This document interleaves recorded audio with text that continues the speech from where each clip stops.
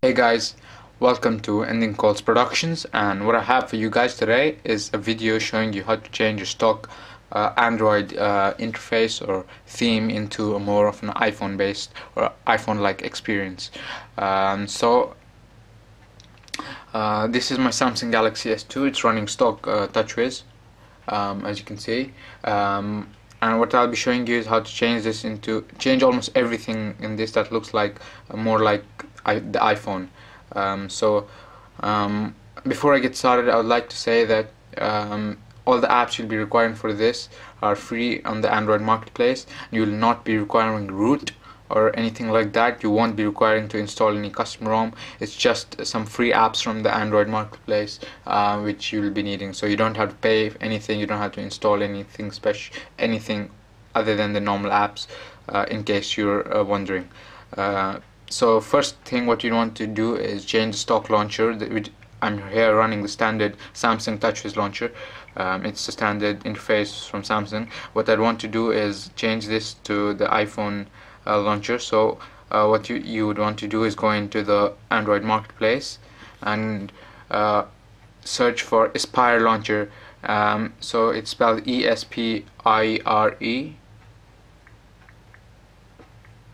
Go ahead and search Aspire, and the first app there you can see is what we are looking for. It's free from the Android marketplace. Go ahead and install it. It's about 4 or 5 MBs, not much, but it's pretty nice. So wait for it to install,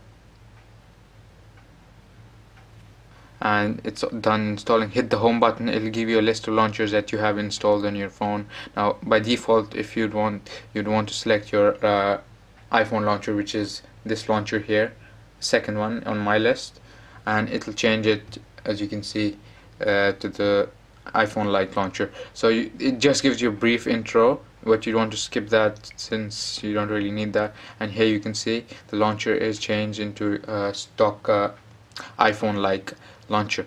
Now here there's some cool features of this launcher. You can easily scroll up like this from the bottom of the screen. It'll give you all the running apps here. For example, let's say I launch the browser. The browser is open now, so I'll hit the home button, and once I scroll up, it'll give me all the multitasking apps here. Right now I have the browser running, so what I want to do is, if I want to cancel this, hold it down. It'll give you that iPhone like shaking or wobbly look, and you can easily end the app by hitting the minus button on top. So this is a cool feature of this browser. And also you can make folders. For example, you want to stock say the Real Football 11 with Sense clock here. So I hold down Real Football and move it over to this, and the folders, as you can see, it is already made, and it's like the folders on the iPhone as well. That's another cool feature. Now if you want to edit the settings for the launcher, you can go to preferences after hitting the menu button, and it'll give you a list of settings that you can change. You can obviously like back it up and restore it. You can change the animations if you want. You can change it gives you a list of some settings that are pretty useful, especially the application hide option, which allows you to select the application that you don't want it to show on your like launcher.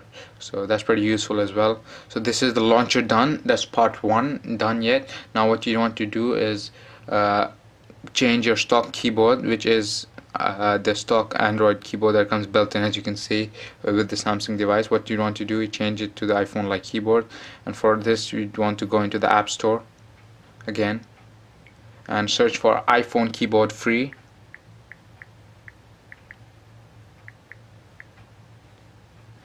So search for iPhone keyboard free, and what we're looking for is the first app there. Go ahead, hit it and install it.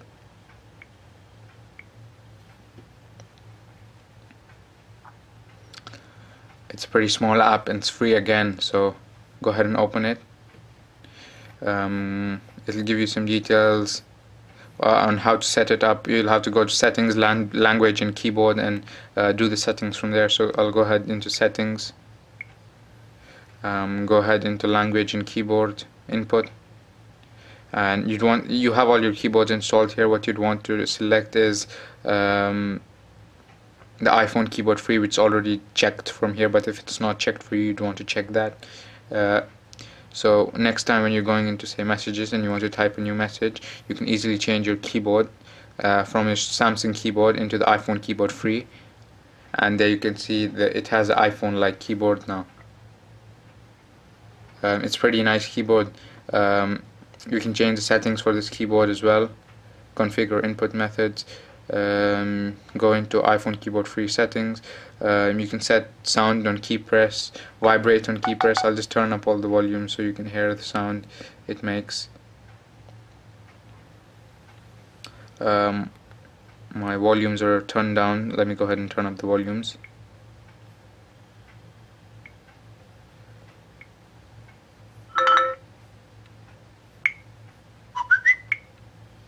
So now when you type, you can hear that it makes, you can also set it to vibrate. It makes a sound as of now, but it can vibrate as well. And the numbers are here in the standard iPhone like layout. You can access the numbers by hitting the toggle key here. It's a pretty fast and responsive keyboard, so it's pretty nice. Now this is the second part done. Now the third thing that we'd want to change is the stock browser. As you can see, it's the stock browser that comes from Samsung. Now what you want to go ahead and download is a browser called Aspire browser. I'll just show you.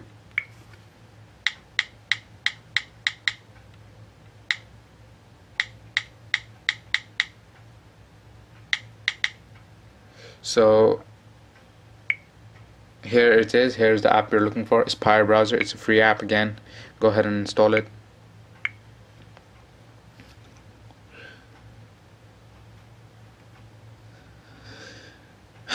Yeah, now what it does is basically change the interface of your browser from your stock interface and change it into an iPhone-like interface. It's a pretty fast browser as well. It's not slow in any means. It does a good job of for everyday usage as well. So after it finishes installing, let's go ahead and open it. And here it is, the Aspire browser. Now as you can see here, the layout on the URL bar and the, say I go to Google.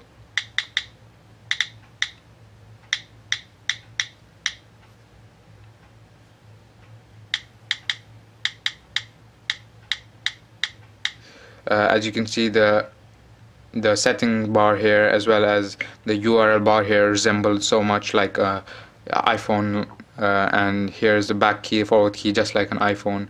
Here is your multitasking thing. It gives you details about it, and here is some bookmarks. Here are the settings which are just like an iPhone-like browser. So this is how to change your stock browser into an iPhone-like browser. And I usually remove the browser app from my 4 icons here and replace it with the Aspire browser. So that's done. So whenever I want to launch the browser, I simply hit this and the browser opens up. Now what you want to do is change your stock contacts into iPhone-like contacts. Now for this, as you can see right now, I have the stock Android contacts. What you want to do is download an app called Go Contacts. So search Go Contacts, Go Contacts. It's a free app from Go Developers team.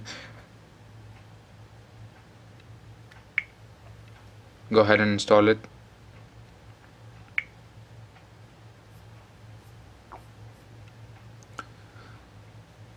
And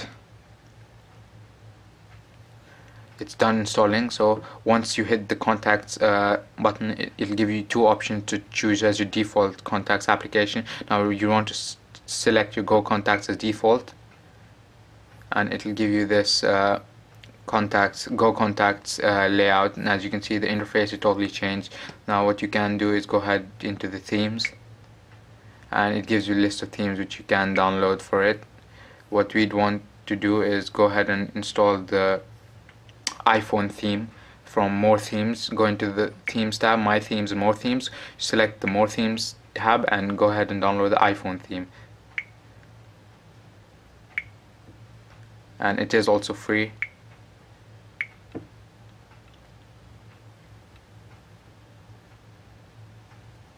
And open it up.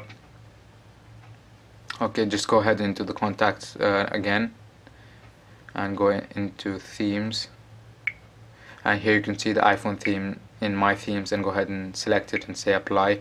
And now once you go into your themes, the dialer, as you can see, has changed into an iPhone like dialer, not 100% like an iPhone dialer, but it's pretty close. You can swipe your screen to change between your dialer and your contacts easily. And it also gives you your groups here, your favorites, your groups, your contacts, and your dial pad. So this is what I could do to make it as close as possible.